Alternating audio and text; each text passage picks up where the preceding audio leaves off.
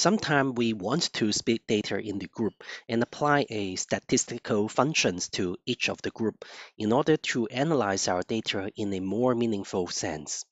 Groupby in Pandas can help us to do this easily. Splitting refers to a process in which we split data in the group and by applying some conditions on the dataset. And applying refers to a process in which we apply a functions to each group independently. Combining refers to a process in which we combine different datasets after applying Groupby and results into a data structure.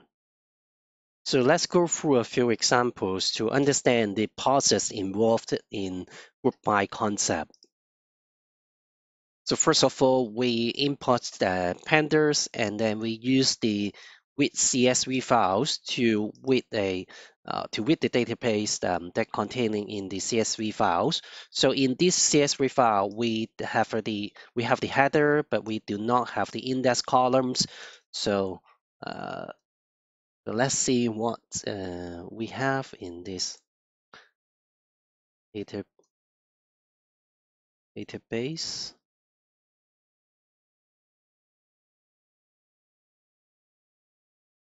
So we have some features or some attributes from this in these data frames that contains the date, open, highs, and so and so.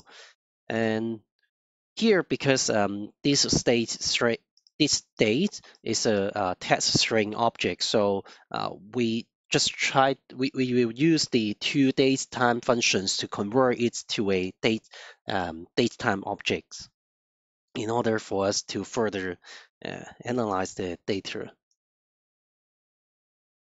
So you just convert it by using the toDateTime function. And because we are going to just convert it, we just want to convert these columns to the datetime objects. So and then we assign it back to this column.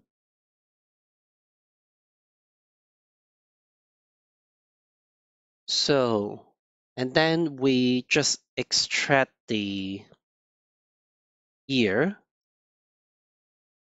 And also we want to get the month from these datetime objects. So we just doc by putting .dt .year.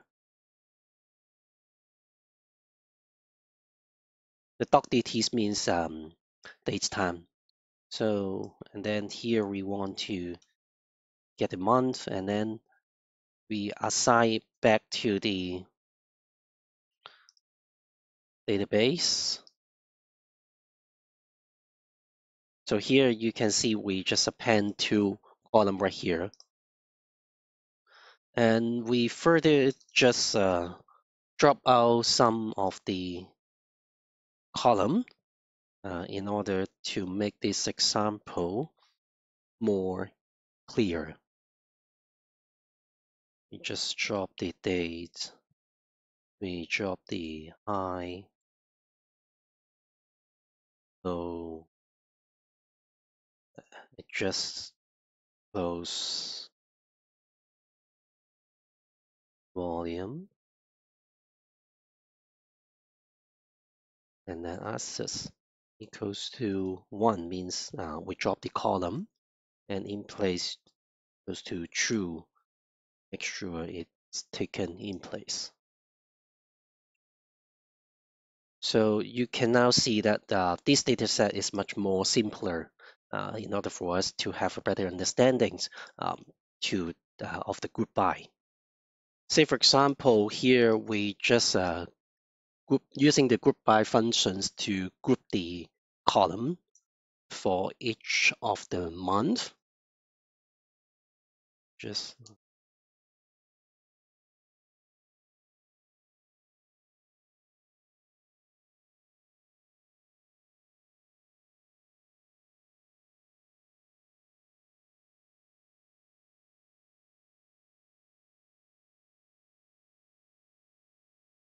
so you just use these Groupby functions and then put the inserts the input column names, and then you can just have a different group right here, and then the result should be a group for the March, and then for April, for May, and so and so. And here I just print the groups to you by using dot groups, so you can have a better understanding of the results.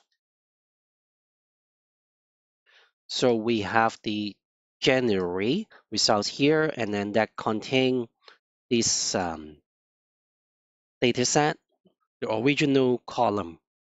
Say for example, you can see that we have a third column right here in March. You can just check it. This is the first data set, and then we have second data set. We have the third data set that represent March.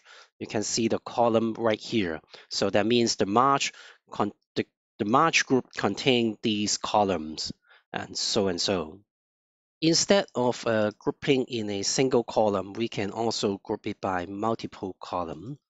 Here, say for example, we want to group the year and then also group the month.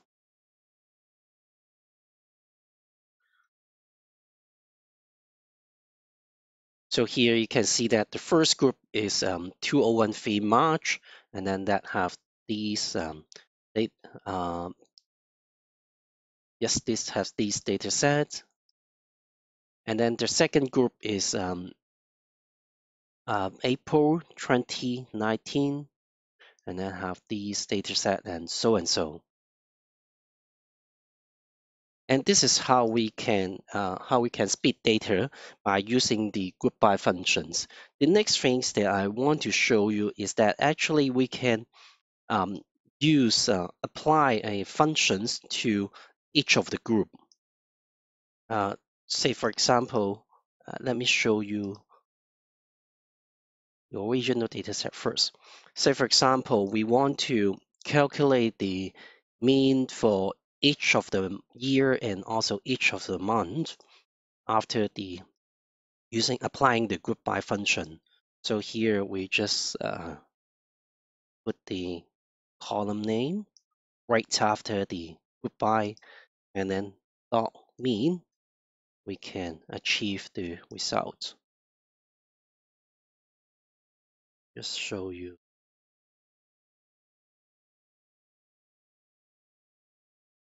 first and maybe 12 column. So you can see that this is in 2019 in March, we have this mean value in the open price and so and so. Instead of having one statistical result, we can also change it to dot aggregate functions, and we can add multiple statistical function in here. Say for example, mean, max, and mean.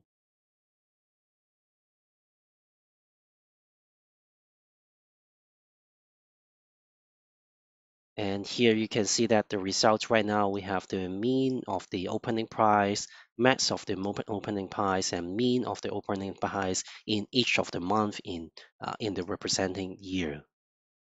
And we can also assign a name to it. Okay, for example, minimum is, and then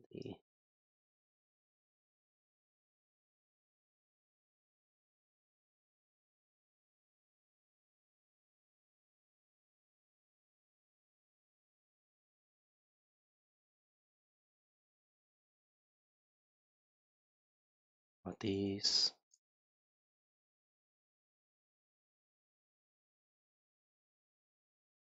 So you can see here, we just change the name for each of the column by providing a dictionary in this aggregate function. We can also use a filter functions to filter out the values that we doesn't want before we calculate these this statistical function. So for example, here we put in the filter function here, and then we put a lambda x. Lambda x just means that it's a function that applies to every single element inside this data frame.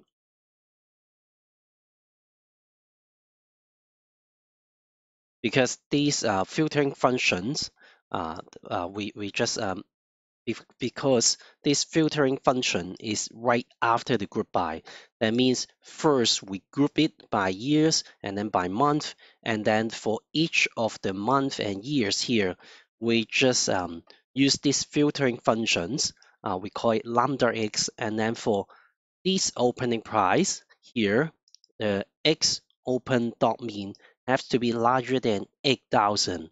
That means after applying these functions, there are some of the month will be gone. And you can now see only the data that contains the monthly means opening price is larger than 8,000 are shown here.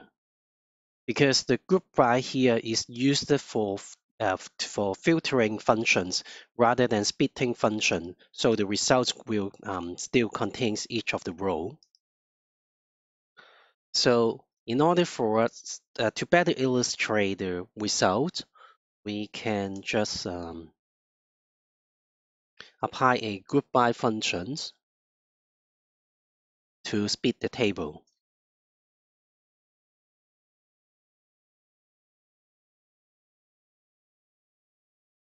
Here we have the opening price and then the mean.